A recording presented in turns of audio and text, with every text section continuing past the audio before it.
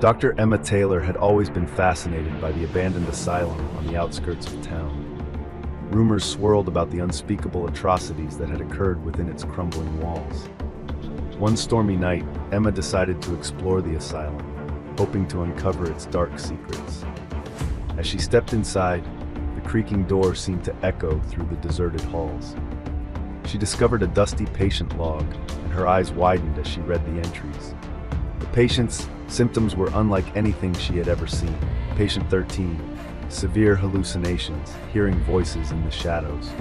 Patient 27, convulsions, screaming about the darkness within. Emma's curiosity got the better of her. She ventured deeper, searching for patient 13's room. As she entered the room, the shadows seemed to writhe on the walls.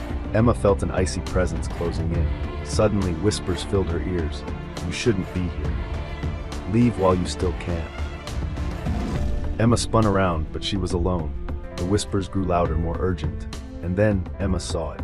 A figure, shrouded in darkness, standing just beyond the shadows. "Welcome to your new home," it whispered. Emma tried to flee, but the doors slammed shut. Trapped, she realized the horrifying truth.